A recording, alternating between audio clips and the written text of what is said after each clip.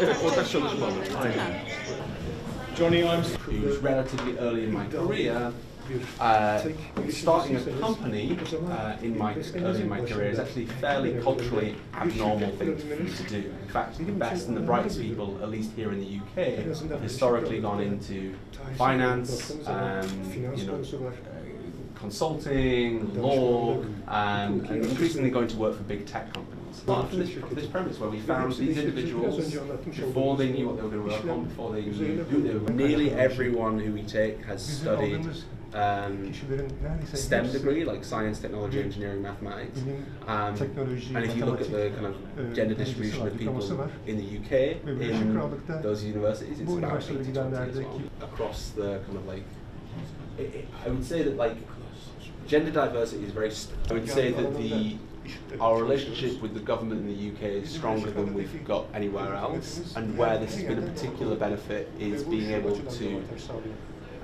We take roughly 150 people a year at the moment, and we do about definitely to remain. So the second policy the government has helped you with is worth individual, one can invest in this company and then claim 50% back on their tax bill at the end of the year against that amount that they've paid. In tax. If I invest instead in a startup, I can I only pay £5 in tax. To put this capital into these early stage companies and allow them to kind of like bridge the first 12, 18 months of their existence is the only thing that really allows these companies to flourish in the more long term. So I think we have the kind of like access. You kind of need both elements.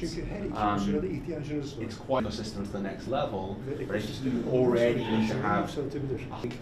What's your experience? I think it absolutely can. Like backgrounds, you know, right? Like where these people now have like $20 to $50 million sitting in pretty big back and start working with our companies. So much. Thank you. Thank you. Early stage venture capital fund. And these are all his friends. Arkadaşlar teşekkürler.